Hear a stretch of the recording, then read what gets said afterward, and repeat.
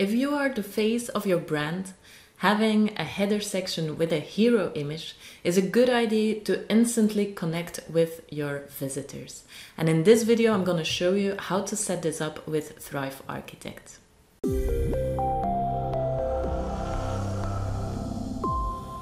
Hi, I'm Hanne from Thrive Teams, and I'm sure you know what I'm talking about. Those really nice looking header sections with big images that all the pros are using on their website. And probably you want to have the same on your homepage. And that's exactly what I will show you. So this is what we are gonna build. This kind of layout with the big image and then text on the side. Now the most difficult thing with this layout is that it often looks good on desktop, but not so good on smaller screens. And we are gonna fix that too. Let me show you how this one looks on mobile. So I can use the inspect function to simulate what this page looks on mobile. And as you can see, this is on an iPhone 6. And so we actually replaced the header image with this nice looking circle image. And I will show you how to do that too. So let's get started. First of all, we're gonna add a new page. From here, we want to load a blank landing page so that we don't have any distraction on this page. So go to the page setup, change the landing page template, and pick for the blank one. Now we have a blank slate to start from. Now, first of all, we want to add a background section. And we want this background section to stretch full width so that the whole screen is covered with this section. So for that, we use this toggle and say stretch to the full screen width. Now the next thing you want to do is to go to the background style. And you always want to use a solid color first on your background section, even if you're gonna add an image afterwards. The reason for this is that a solid color will always load faster than the image, and so the text that is overlaid on the image will already be readable. So here we're gonna add this dark blue as the color. Let's apply this. Now the next thing we want to do is add the image in this background section. So here, choose image, and we have our background image here. Now, this is a pretty big image. As you can see, it's like 2600 pixels wide, and this will help us to cover the entire screen. Now, one of the important things is to use a big image, but to have a small image size. So you don't want this image to be multiple megabytes big, for example. So you can use an online service such as Kraken to actually optimize your image and to make it smaller. Or if you are using a Thrive theme, then this will be done automatically once you upload the image. So as you can see here, it's a big image, but it's only 100 kilobytes big. One thing that's very important is make sure that here in the size you have the full size that's selected. Because as you can see, you can actually insert the image on different sizes. So these are like the WordPress sizes, but you don't want to do this because then you will have a blurry image on your page. So make sure full size is selected. Now insert this. And here in the image display, we're gonna choose stretch. The reason for this is that the image will be stretched to the full size of the screen. So even if somebody is looking on a bigger screen than the one you are working on right now, the image will still cover the entire section. Let's apply this. Now, as you can see, we can't really see the image yet. So for that, we go to the section options and to the section minimum height. Let's switch to VH because this will allow us to have a percentage of the screen height. And I want to set this to be like 75. The reason for this is that this will allow to have most of the above the fold section that is actually occupied by this image, but not too much either, because you want to make sure that people see that there is something else underneath this image on your website. That's why I think 75 is a good compromise. Now that we have the background image in this section, let's add our text element in here. As you can see, we want to have this title and then a paragraph and a button, and everything has to be on the right side of this image. Let me show you different ways how you can get this effect of having the text on the right side of the image, and let me show you the one that you should be using because of the effect that it will have on the other views on mobile and smaller screens. So first of all, let's add a heading in here. And let's go to our text options and make the font color white. Now, as I said, there are different ways to get this text to be on the right side of the image. So the first one would be that you play around with the layout and the positioning. So you could add padding, so which means that inside the text element, you keep the text element full width, but you push the text to the side. So let me show you what happens. So here you can, for example, push this to the side. So add almost maybe like 600 something padding in here. And so this means, as you can see, that the whole paragraph section stays as wide as it was, but inside we are actually adding this spacing. So nothing else will be able to occupy this space. Now, the other thing that you could do, let me set this back to 1, is you could add margin to this header section. So that means that you push the whole section to the side and you make this, let's also put this on like 600. And so now we have the header element, but we have a margin on the outside of this element. Now, both of these options are actually not ideal. The reason for this is that margin and padding will stay the same even when you go to smaller screens. This means that it will always keep these 600 pixels from the side. And so if you go to a really small screen, it will still try to keep this 600 pixels. So that's really not a good way to align your text, because when you go to mobile, for example, as you can see, like the text isn't even there anymore because it got pushed 600 pixels, which is outside of the screen. So even though this looks right on desktop, it's not the right way to align your text. The right way to do this with only one element would be to set the maximum width to, for example, 50 pixels, and then to align it to the right.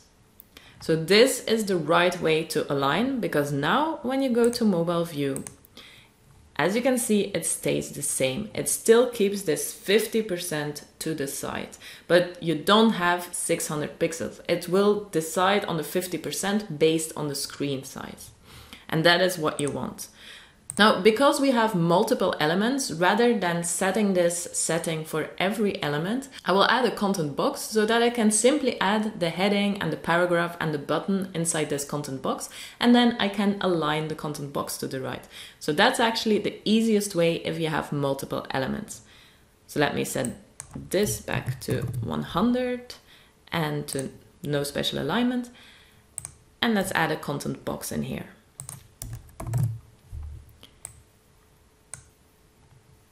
And now this content box, we want it to be, in our case, it's 40% and centered to the right. And now we can simply drag our heading element in here. And then we have our paragraph also in this box. And let's make this paragraph white. And now we have the button that we want to add in the same box too. Now that we have all the elements in the content box, we can align this content box to be a bit lower on the page. So now I can add top margins on this box.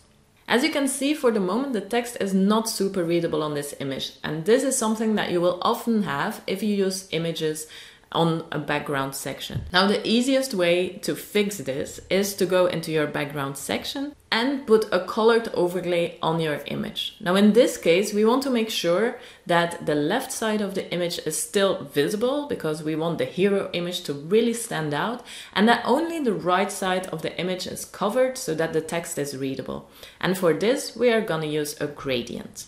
So let's add a gradient layer here.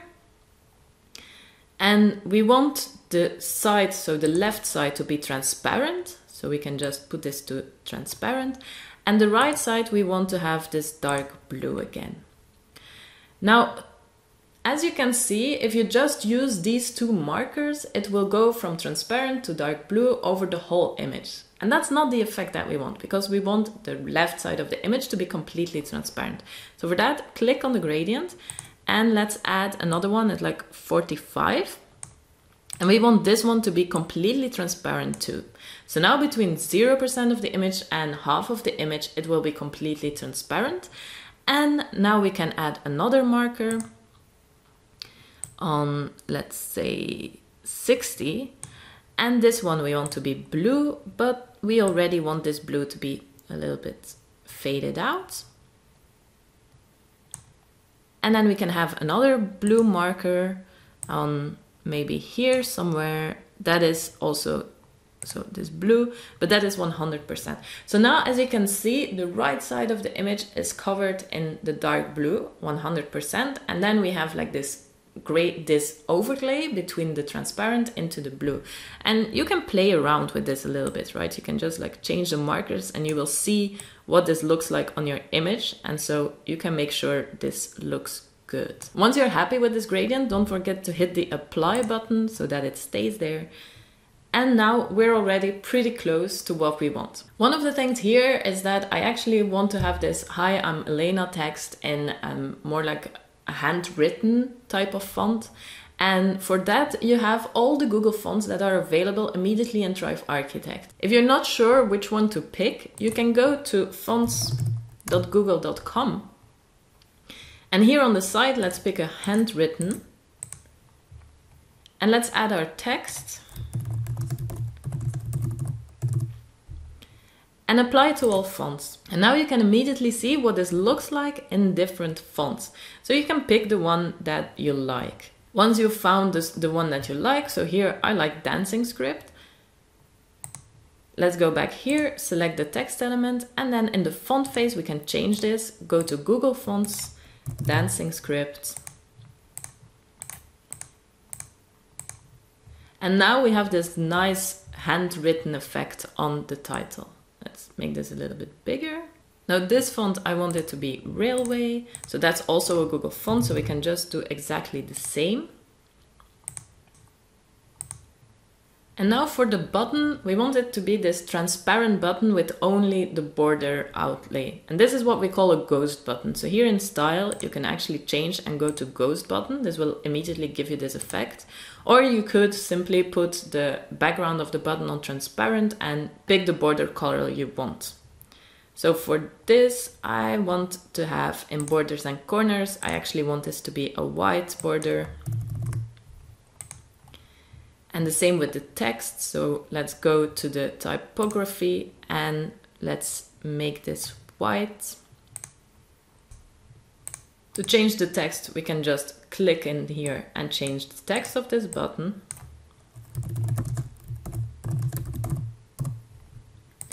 As you can see, we still have this green color on hover. So for that, you select the button and here in state, you can go to hover. And we actually want this to be this Bordeaux color, so apply.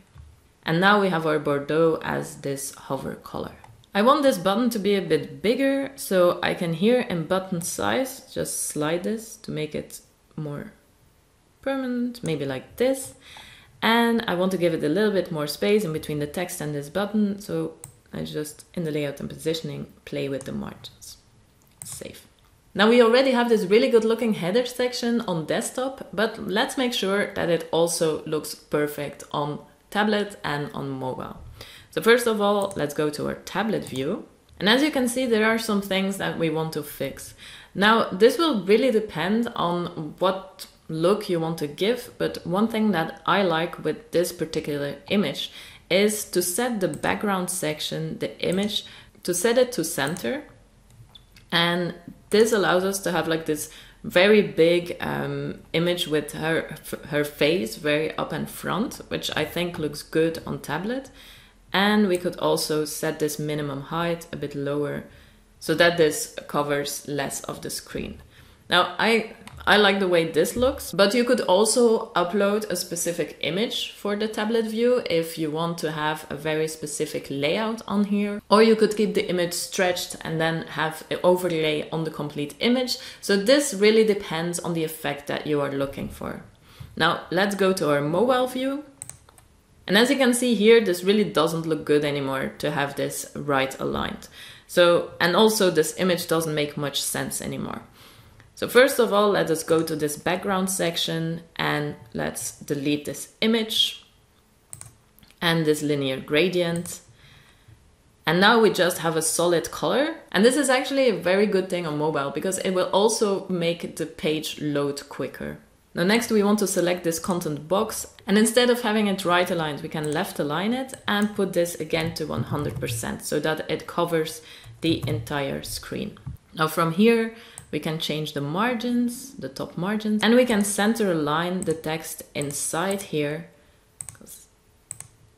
And I'll probably also want to add some padding in this content box so that the text doesn't go all up to the side. So I can add here maybe a 10 pixel padding to each side.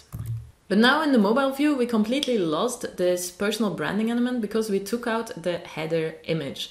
So we want to put something back in there. And like I showed you in the beginning of this video, we had this nice looking circle image on the mobile view that wasn't showing on any other view. So for that, we go to our desktop view and we're gonna add an image right under this title. I prepared this square image that's from the same picture as the background image. So let's insert this one and we make it smaller. And let's add a border around this image. So in border and corners, let's add a white border around here, 3 pixels, and let's make this a round image. And now let's just center align this. Now, like I said, this image I only wanted to show on mobile. So for that, let's go to our responsive menu and put it on hidden on desktop, hidden on tablet, and automatically you will be only seeing it on mobile. So now when we go to our mobile view, as you can see, we have this image. I can still tweak it a little bit, so change the margins, for example, so that it actually fits the screen nicely. Same with this button, probably would like to put it a bit closer. But this is how you can use a hero image on your header section of your website. Have it look good on desktop, on tablet, and on mobile. Now we can preview this, and if we go back to our inspect, we can actually select here responsive, and here we can set different widths. So if we start with like 1200, we can see that this is still looking good. Let's go to 1000. And we start to be in the tablet mode, 900. The same here. Let's go to 700. And you can see that we switched to the mobile view. So this is how you can make sure that your header image looks really nice on every screen size. I hope you liked this tutorial, and if you have any comments or questions, please leave them below.